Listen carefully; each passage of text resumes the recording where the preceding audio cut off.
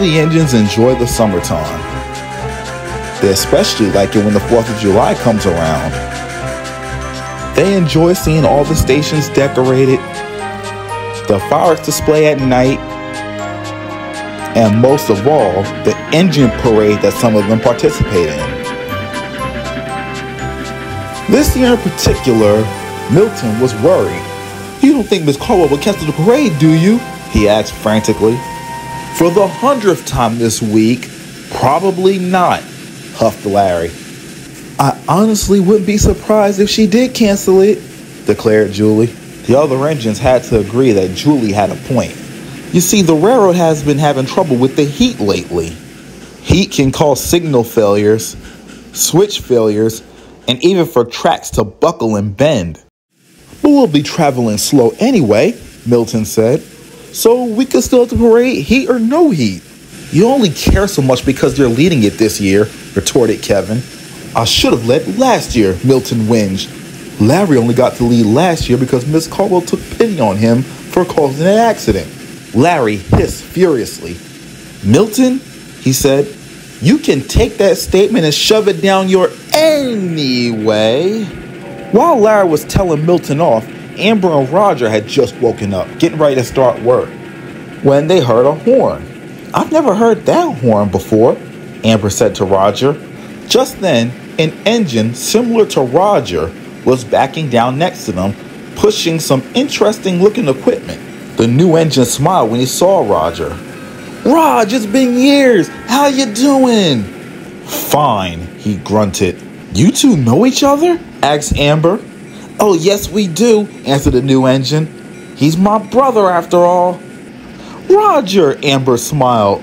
"We've worked together for many years, and you've never once mentioned you had a brother." "Because I don't," he grumbled.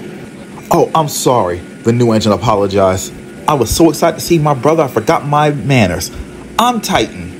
"And I'm Amber," replied Amber. "Very nice to meet you." "Why are you here?" questioned Roger. "He's part of a new inspection train I ordered," said a very well-known voice. The engines looked over and saw that Miss Caldwell had walked up to them. "He was supposed to originally arrive next week, but we've been having so many issues with the tracks lately, I've convinced his old owner to send him early." "I'm happy to be aboard, ma'am." "That's good," Miss Caldwell said.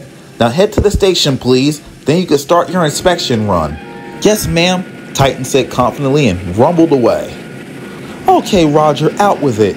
Why do you have a problem with your brother?" asked Amber.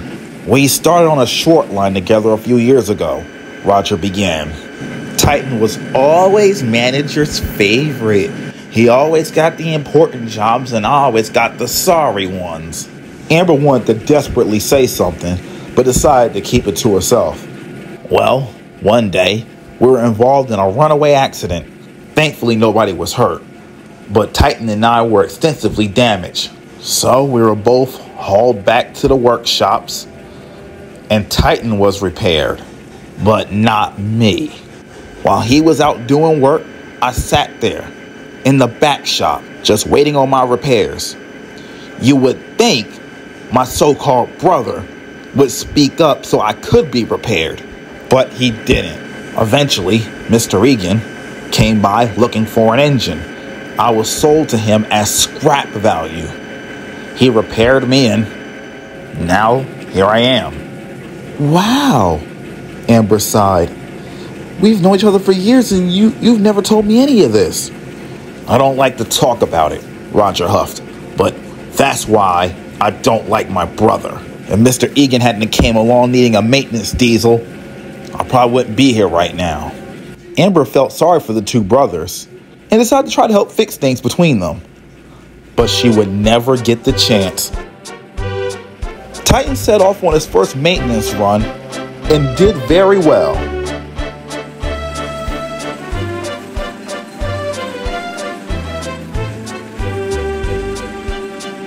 He spent the rest of the week patrolling all the railroad lines, inspecting them for sun damage.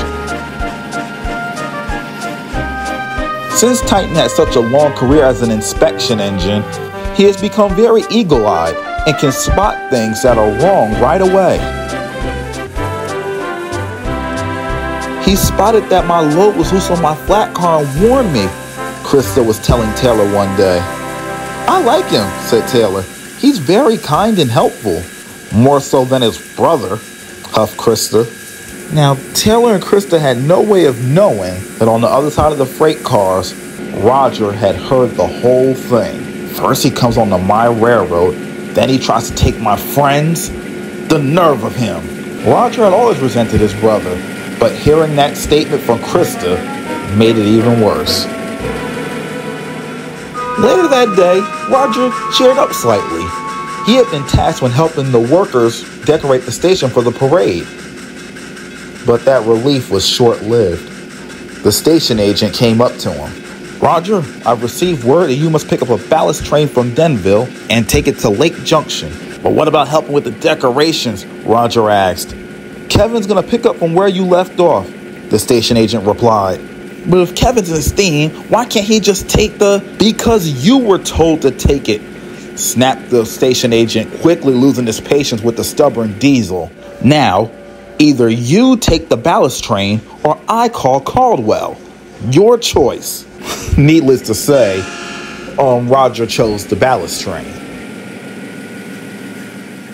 Meanwhile, Titan was headed home after a long day. He noticed as he passed through Elsie Village that the track didn't feel right. Like he always did, he made a mental note of it. Roger was in Denville picking up his ballast cars. His crew was performing a brake test when Titan came through. Watch out for the tracks in Elsie Village, he called. Roger didn't reply and was so full of resentment, rage, and jealousy that he intentionally ignored the warning. Roger traveled along the main line. He was hoping to get the job over with as fast as possible. He passed by Samaya, who was letting on passengers at Elsie Village Station. As Roger pulled away from her, Samaya gasped. She saw sparks and dust flying from Roger's train. Samaya then realized what had happened and blew her whistle loud. Roger, look out! Some of your cars have derailed!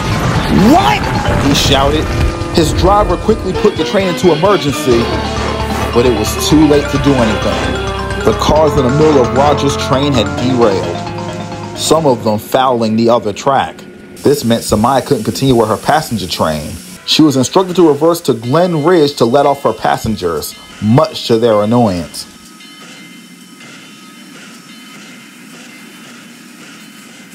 A little while later, Milton arrived with Miss Caldwell on board. She was not happy with what she had seen. Roger, I know the accident wasn't completely your fault, Miss Caldwell began. But Titan said he warned you about this track. And you ignored him. What's wrong with you? Roger didn't say anything, so Miss Caldwell continued. These tracks are in bad shape. I may have to cancel the parade if they're not fixed. Goodness me, no, pleaded Milton. Roger then made a decision. Ma'am, if I work around the clock to fix this track, can the parade still go on? Miss Caldwell stared, and then she said, You willing to do that, Roger? Yes, I am. I have to make up for this. Roger was true to his word. He worked around the clock helping the workmen repair the track he had damaged.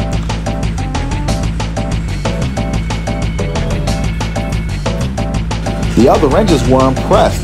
They had never seen Roger work this hard and often gave him encouraging work that they passed. Well, except for Milton, that pretty much just gave him threatening looks if the parade gets canceled due to him.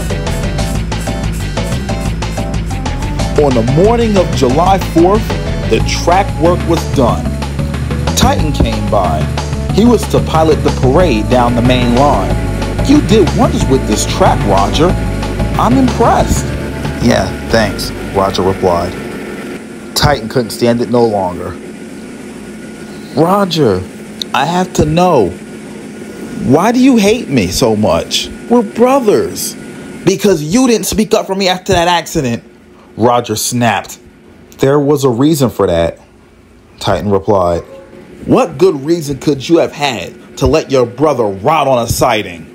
The railroad we were on was going through tough financial trouble. What? Roger said. He couldn't believe it. Yes, confirmed Titan. It got worse after our runaway. The railroad had no money to mend you. Believe it or not, I pleaded with our manager. I pleaded with him to repair you. He wanted to, but he just didn't have the money. Then why didn't you come see me and talk to me? Roger said, getting angry again. I was the only engine keeping our railroad afloat. The two other diesels that we worked with suffered a severe catastrophic failure after some bad fuel. So it only was down to me to handle all the trains alone. I was working sometimes almost 24 hours. I convinced our manager to sell you so you could have a better life. Because the way things were going, I knew you were never going to be repaired. What happened to our old railroad? Roger asked. 2 months after you left, the railroad closed for good and the two diesels that suffered that failure were scrapped. Had I not convinced our manager to sell you, you would have suffered the same fate. I'm so sorry.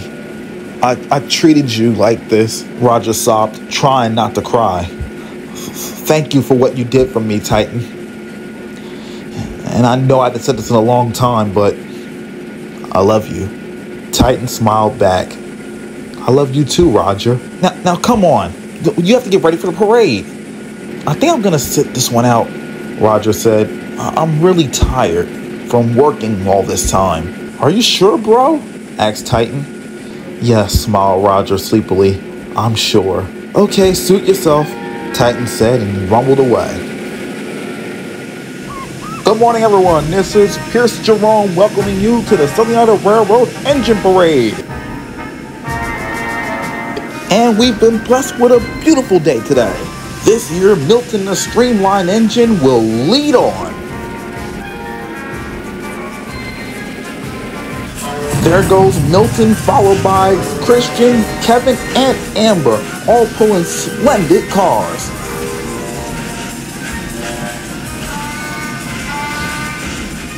They're followed by our military engines, pulling military equipment on DOX flat cars. Here comes Ian, pulling a train of hopper cars. Following them comes a beautiful sight. Larry and Taylor pulling a mixed freight and passenger train.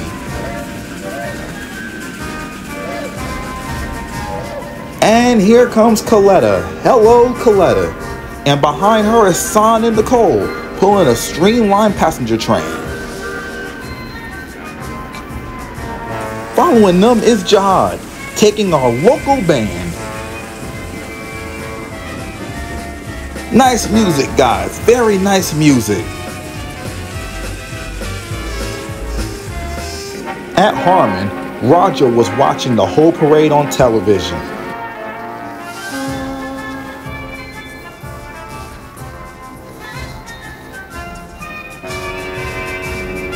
He was happy for his friends, and eventually he fell asleep.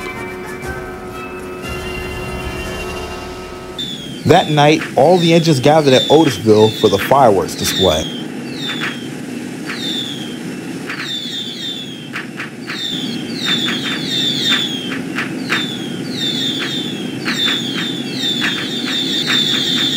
Titan was a little sad. Oh, I wish Roger was here, he sighed.